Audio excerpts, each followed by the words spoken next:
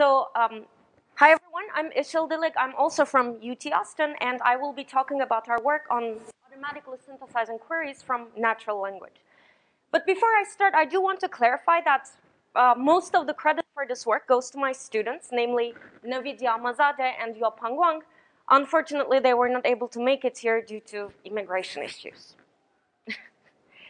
Okay, so as you can tell from the title, this talk is about a new methodology for automatically synthesizing queries from natural language descriptions. And we're interested in this problem because a lot of the time, users would like to query some data that's stored in a relational database, but they don't have the expertise to express these queries in some formal query language like SQL, so therefore we would like to provide tool support.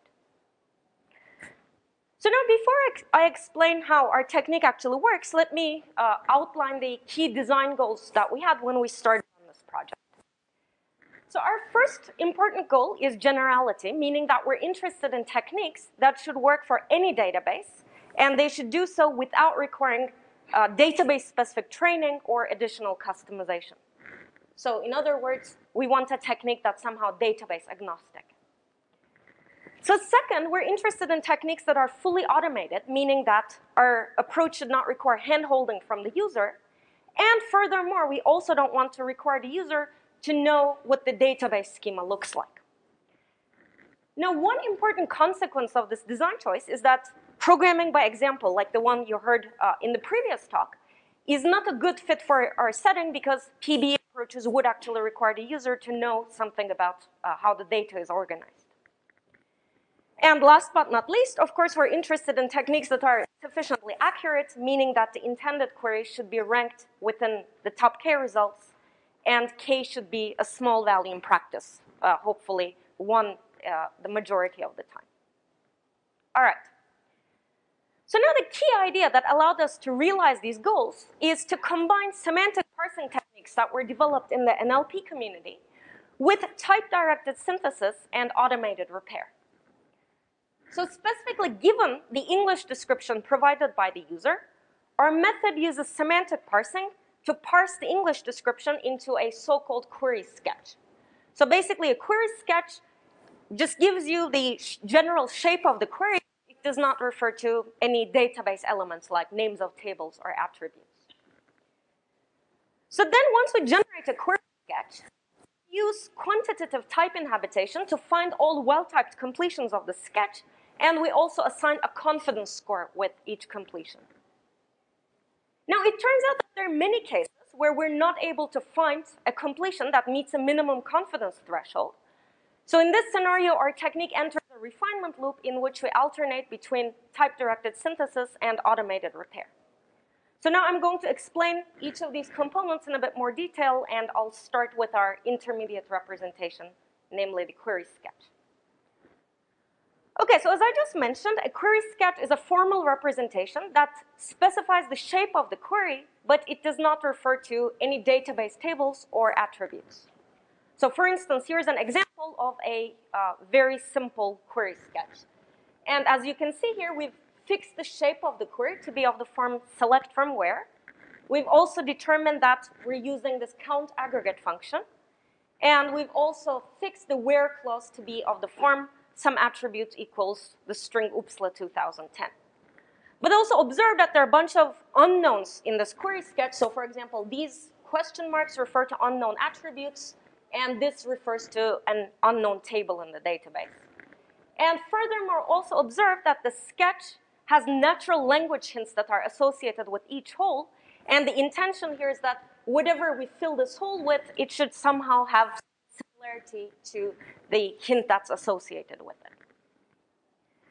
So now one thing I do want to emphasize here is that this intermediate representation, namely the query sketch, is really important for our technique because it allows us to parse the English description into a formal representation without requiring any database-specific training. So this is a key component that allows our technique to be somehow database agnostic. All right, so now the way we generate these query sketches is through semantic parsing. And for those of you who are not familiar with this term, semantic parsing is a technique from the NLP community that allows you to translate a natural language description into a so-called logical form. And basically, a logical form is an unambiguous language that's specified using a context-free grammar. And in our case, we represent logical forms in the form of query sketches.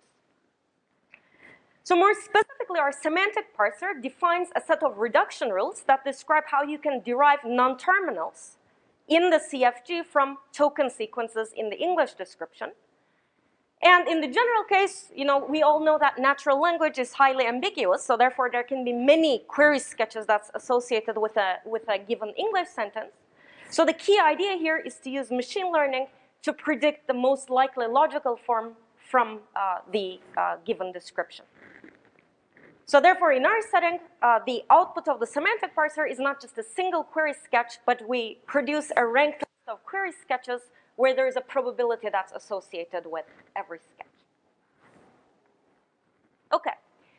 So now once we generate these sketches using semantic parsing, the next step in our algorithm is to generate all possible well-typed completions of each sketch. And in our method, we formulate the sketch completion problem in terms of quantitative type inhabitation, where the goal is to figure out all inhabitants of a type, and we also want to associate a score with each inhabitant. So more specifically, in this context, the type environment corresponds to the database schema. And we also use a set of domain-specific scoring heuristics that we use to assign scores to each inhabitant. And of course, since we're dealing with relational databases here, these scoring heuristics use database-specific clues like what's a primary key, what are the foreign keys. We look at the contents of the database.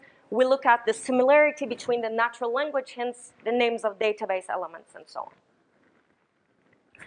So in just a little bit more detail, our type inhabitation rules are basically correspond to rules of this shape. So basically, given some type environment gamma, we say that a sketch S instantiates to a well-typed query Q, and we also associate a confidence score with the actual query. And I won't talk about these typing rules in any detail, but I just wanted to give you a very simple example just so you have some idea of what's going on. So here we have the simplest example of a query sketch, namely we just have a single unknown table that has this hint H that's attached to it. So in this case, according to this rule, we can instantiate this whole with table T if T is in the domain of gamma, meaning of course that T is a table in the database. And then when we assign we look at the similarity between the natural language hint and the name of the database table. And the other rules get significantly more complicated, so I won't go into details. If you're interested, you can find more details in the paper. Okay. So now once we do this quantitative type inhabitation, if we can find a completion that meets our confidence threshold, that's great, then we're done. But it turns out that in many cases, you actually cannot find a completion that meets our confidence threshold. And this happens often because the user's assumptions may not accurately reflect how the data is organized in the database. So in this case, our method, as I said, enters this refinement loop where we use automated repair to come up with a modified version of the sketch. So in just a little bit more detail, the goal of sketch repair is basically given a faulty sketch that doesn't have a high confidence completion, the goal is to generate a modified version of the sketch for which we can hopefully find a high confidence completion. And similar to many other program repair techniques, we decompose this problem into two steps. So in particular, we have a fault localization step where the goal is to identify a minimal faulty subpart of the sketch. And then once we do fault localization, we use a database of repair tactics that allow us to obtain the modified version of the sketch. And again, since we're dealing with SQL queries here, our repair tactics include strategies like add a predicate, add a join operator, change an aggregate function into a column name or vice versa, and so on. Okay, so to summarize, this is the overall workflow of our algorithm. So given the English description, we use semantic parsing to generate the top K most likely sketches. Then we alternate between type-directed synthesis and repair to figure out all the possible completions. And at the very end, we have this global ranking step where we rank each of the queries according to their confidence score, and then we present the top N results to the user. So now before I tell you about our evaluation, I just wanted to walk you through a simple example that illustrates how this technique actually works in practice. So suppose that we're working with a database that contains information about publications, conferences, and so on. And let's say specifically we're looking at the Microsoft Academic Search Database. And the user wants to know the number of papers published in UPSLA 2010. So now given this query, we use semantic parsing to generate the query sketches. And in this case, it turns out that the sketch that we looked at earlier happens to be the one that's the highest ranked. So now given this query sketch, our type-directed synthesis engine tries to fill each of these holes. But unfortunately, it turns out that none of the completions, even though they're well-typed, they will not meet our confidence threshold. So we reject the sketch and we try to repair it. And when we do a repair, so in particular when we do fault localization, it tells us that the likely culprit is the where clause. And the intuition here is that there is actually no database entry contained in UPSLA 2010. So therefore, we consult our repair tactics, and they tell, oh, you can add a predicate. So then, as a result of repair, we generate this new sketch where the where clause now is a conjunction of two different predicates. So now in the second iteration, we again go back to type-directed synthesis, and we try to fill each of them. But alas, it again turns out that there are no high-confidence completions of the query, of the sketch, so we again try to perform repair. And in this particular case, fault localization tells us that the likely culprit is the from clause. And the intuition here is that there is no single database table that contains both the entry UPSLA as well as the number 2010. And in this case, our repair tactics tell us we can possibly resolve this issue by introducing a join operator. So therefore, our new modified sketch becomes basically we're selecting from not just a single table, but from the join of two different tables. So now, in the third and final iteration, when we go back to synthesis, we can actually find completions that meet our confidence threshold. And in this case, the query that's the highest ranked is the one that you see over here. And it turns out that this is actually the right one. And if you run this query on the MAS database, it will give you the answer that you want. All right. So now that's all the technical detail I have. So now I'm going to switch gears and tell you a little bit about how we evaluated this technique. So we evaluated our approach since our goal is to be database agnostic. We looked at multiple different databases. So in particular, we looked at the MAS database that I alluded to in the previous example. We looked at the IMDB, the movie database, as well as YELP, which is the business reviewing database. And for each of these databases, we collected a significant number of benchmarks, over 100 for each of them. And in particular, the queries for the MAS database come from the NALIR dataset. And NALIR is a paper or a tool that addresses the same problem and that won a Best Paper Award in VLDB 2014. And for the IMDB and YELP databases, we did not have any existing queries available, so therefore we conducted a user study and we asked various people, oh, come up with queries that you would like to extract about movies, directors, actors, and combinations of those and so on, for instance, for the IMDB database. So in total, we have 455 benchmarks. So we use SQLizer to translate the English description into an SQL query. And then we manually inspected the results, and we determined whether the intended query was ranked within top K for different values of K. So basically, this table gives you a quick summary of our results. So first of all, if we define success to mean that the intended query was ranked within top 5, then we see that our tool SQLizer achieves close to 90% accuracy pretty much across all 3 databases. Now, of course, if you have a stricter definition of success, and we define success to mean that the intended query was ranked within top 3, then, of course, accuracy drops, but it's still pretty good. It's around 86% on average.